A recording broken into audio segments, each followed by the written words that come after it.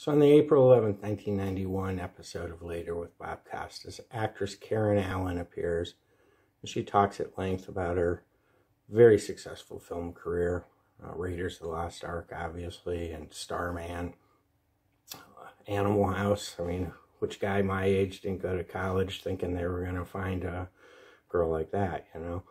And, oh, to be Boone. Anyhow, she also talks about her co-star in Animal House, Jim Belushi, whose fame skyrocketed during that time, and he used to take her out to go see blues music and stuff, and confided in her the struggles of dealing with his fame.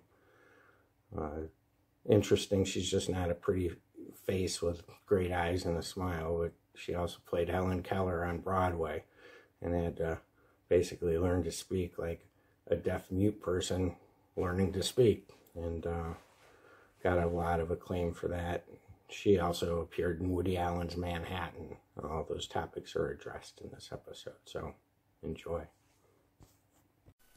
Thanks for staying up later. Karen Allen is with us tonight. She was, as you know, Marion Ravenwood, the first heroine in the Raiders of the Lost Ark trilogy, but we're not going to start there. We're going to start with Starman, which was an enchanting movie of 5 or 6 years ago, a John Carpenter film that I understand you weren't 100% sold on.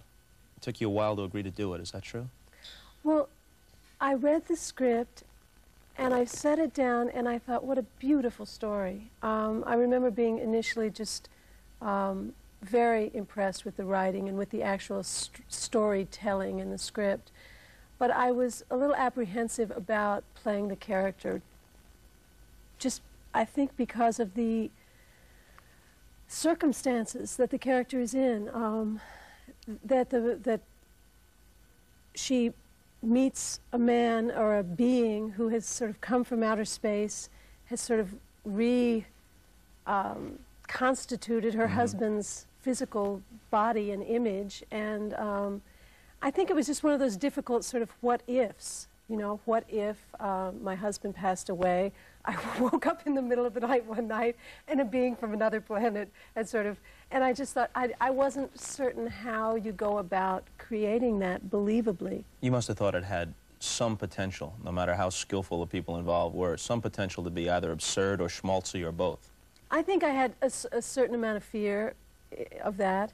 And I suppose, actually I don't know if Jeff ever did. I remember John Carpenter telling me Jeff walked in with the character when John first met him. And Jeff had sort of come up with, he'd been watching his children and watching birds.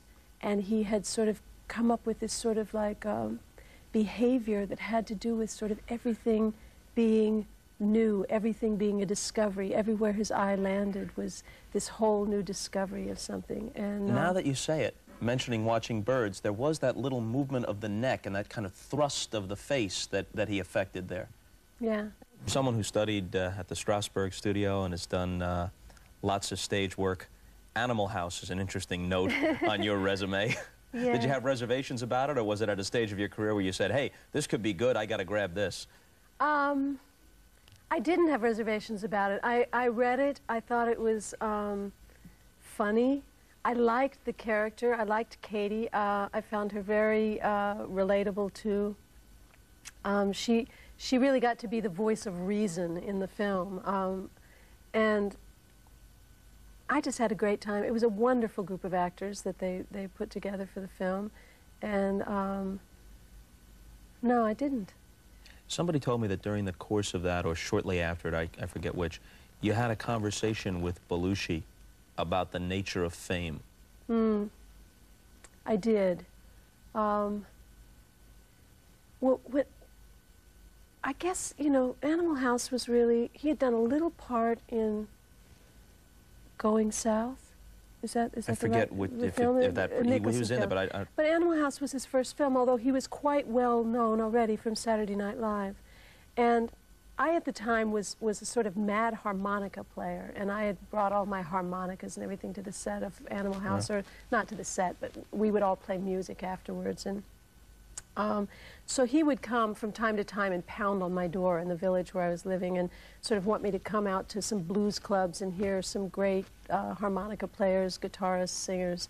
And I do remember having a very touching conversation with him about, I think, you know, he found it an extremely difficult adjustment to make, to suddenly, you know, become extraordinarily famous.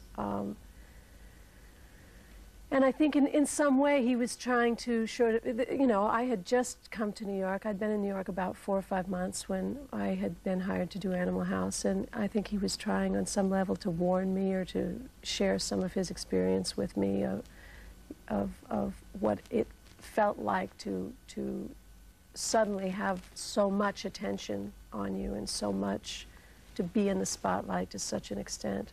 And I don't think it, you know, I remember feeling that he was extremely uncomfortable with it. Do you do a tentative little dance yourself with the idea of stardom? A lot of the reviews of your work have been close to rhapsodic, and you've been in at least 2 tremendously successful films, The Raiders of the Lost Ark and Starman, and there have been others. But I think it's fair to say that you're not a megastar. Yeah. Is that circumstance or a distance that you purposely keep? Gosh, I don't know. I think I just like going about having a career in my own way, and I don't feel that I've really sort of pursued fame necessarily, pursued big pictures. A lot of times when I've done a film, as opposed to really feeling like, okay, now I've got to go and build this incredible film career, a lot of times the next thing that'll come along is a play, and I'll end up off, you know, up at the Long Wharf or something doing a play. And I suppose there are people who you know, in the industry who don't quite understand my approach. I don't know whether I'm shy of sort of fame or you know, building any sort of specific career. I just know that my interests sort of seem to create my own path in acting, and that I like doing both. I like doing something which is as high profile as a film, and then I like going off and doing something a little bit more private and more personal, which I find is the way I feel about the theater, that it's a much more intimate experience with the audience. Is Raiders of the Lost Ark a plus all the way across the board, or was it in some sense kind of an unwelcome signature for you? I think it's been, what happens I think a lot of times when one film is enormously successful, you get so identified with that film until you're in another film that is equally successful or more successful. Well, it's pretty difficult to make a film that's going to be more successful than Raiders of the Lost Ark. So I think in that sense, I made the film 10 years ago, and in that sense, that film has sort of followed me through the years and through an enormous amount of other work that I've done. Somehow people always hearken back to Raiders of the Lost Ark, which is great in a certain way. But at the same time, I think that happens to all actors. Yeah. That there is one film or 2 films that somebody gets identified with. I think in the way that it's difficult in certain ways, because a lot of times I might be interested in playing a character in films that's enormously different than Marion Ravenwood or even Jenny Hayden in Starman. And that very often what happens is you kind of get put in a niche, or people identify you with a certain type of film or a certain type of character, and that you have to work very hard to break that mold, to break out of that, to make people see you differently.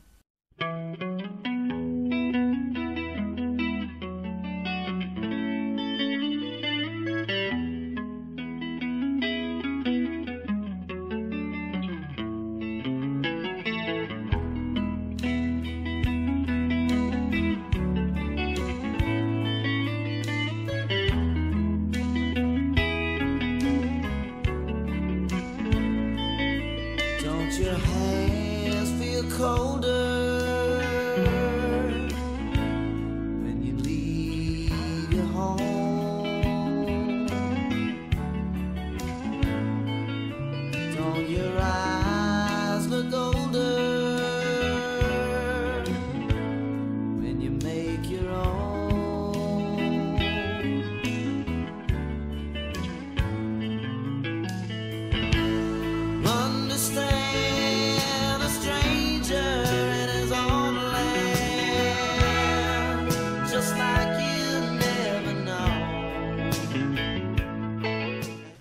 One thing about your Marion Ravenwood, obviously Indiana Jones needs a heroine, but it would have been too cliched for her to be a true damsel in distress. So you had to show some grit.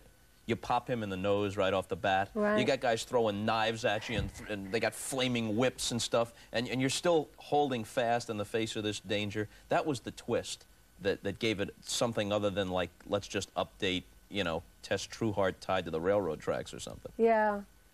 Yes.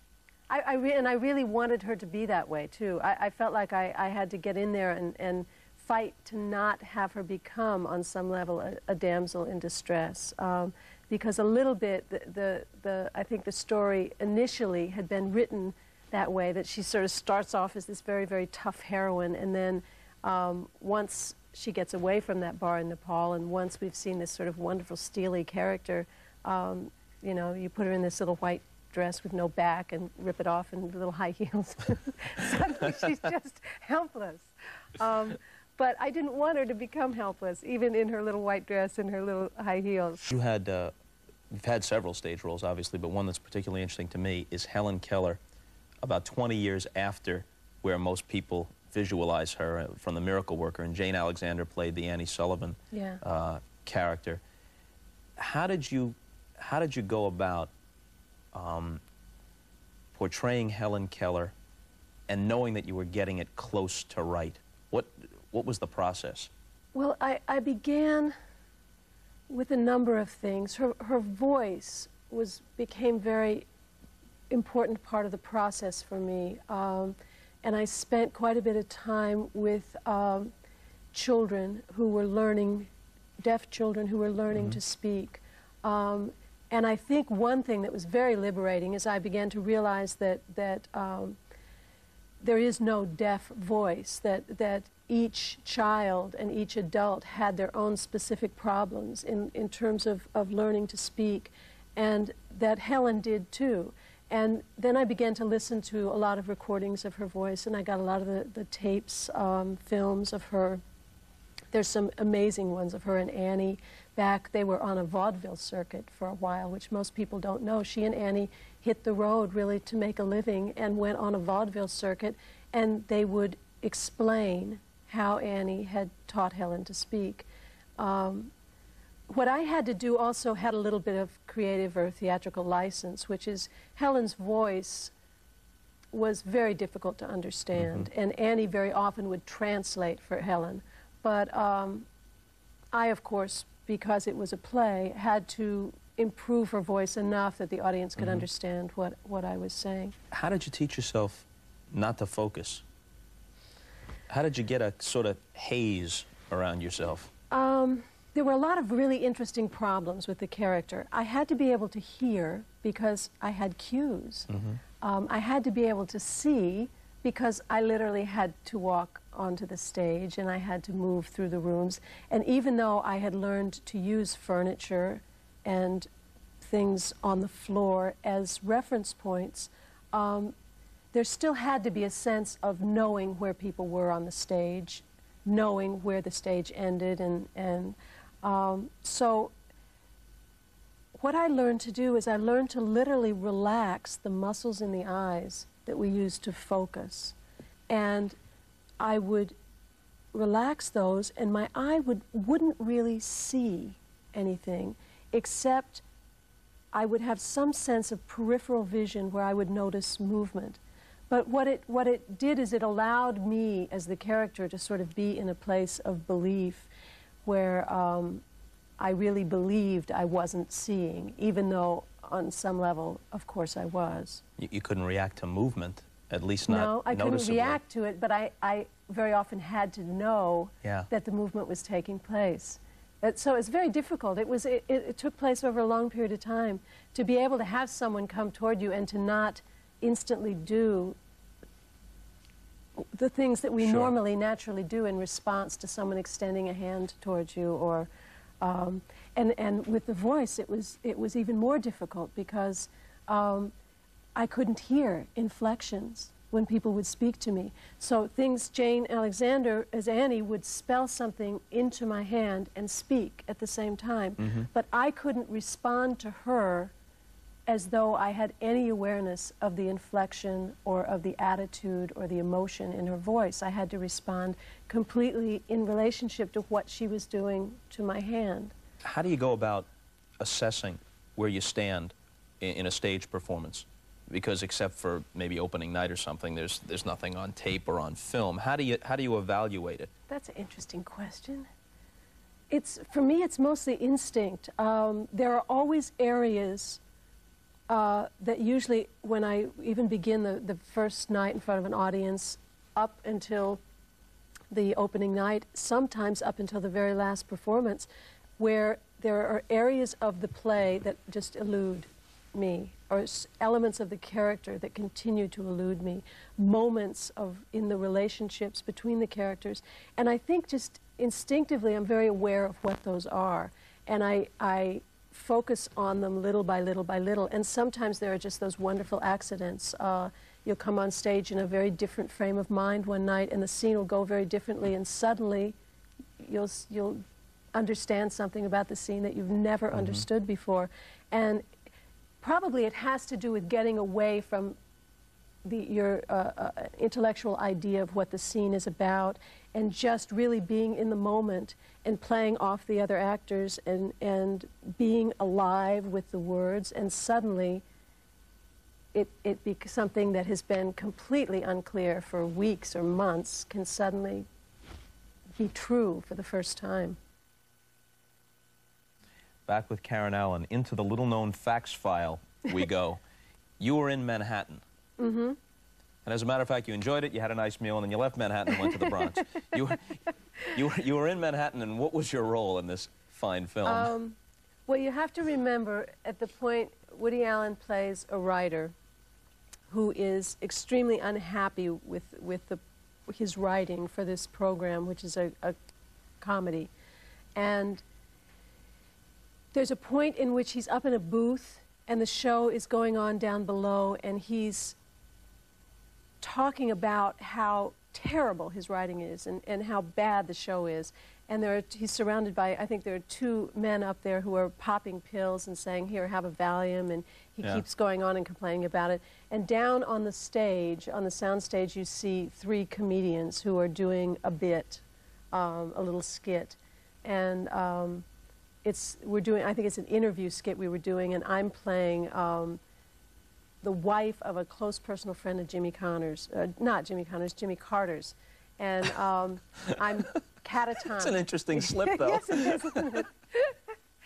And I'm catatonic, and this came out of an idea that I had. Woody Allen hadn't had a chance to write us something, and so he had basically said, we're going to go up and shoot this, and you three just make up a bit. He wanted it to sort of be in poor taste. So we had come up with a bit which was going to be like a game show, sort of name that neurosis or name that psychosis. And I was going to play a catatonic, and a doctor was going to bring me on, and it was going to be a sort of silly kind of idea. And in the end, we changed and incorporated another idea, and I ended up still playing the catatonic. So it's just little flashes. It cuts back and forth, but I'm not surprised you don't remember, you don't remember it. You've written a screenplay. Yes. About 7 years ago, I read a book by Walker Percy called The Second Coming, which is just an extraordinarily beautiful story, basically a love story set in the South in the early 80s. And I've written the screenplay to that, and we're in the process of, it's headed towards being made as a film now. And you'd appear in it as well, right? I don't think I would, actually. Really? No. There may have been a point years ago when I first encountered the material that I had thought that there's a role of a woman named Alison Huger that I had thought I wanted to play. I think my first fascination with the material was really the character. But now that I've become so much more involved with the writing of it, I think it's very difficult to try and do both. I don't think I'd want to continue to work on the screenplay and try to act in the film simultaneously. Well, Karen Allen put in a half an hour. She didn't have to dodge any daggers or shriek at snakes. On the other hand, no handsome guy came down from outer space to whisk her away either, so it's a mixed bag. We're out of here. See you later.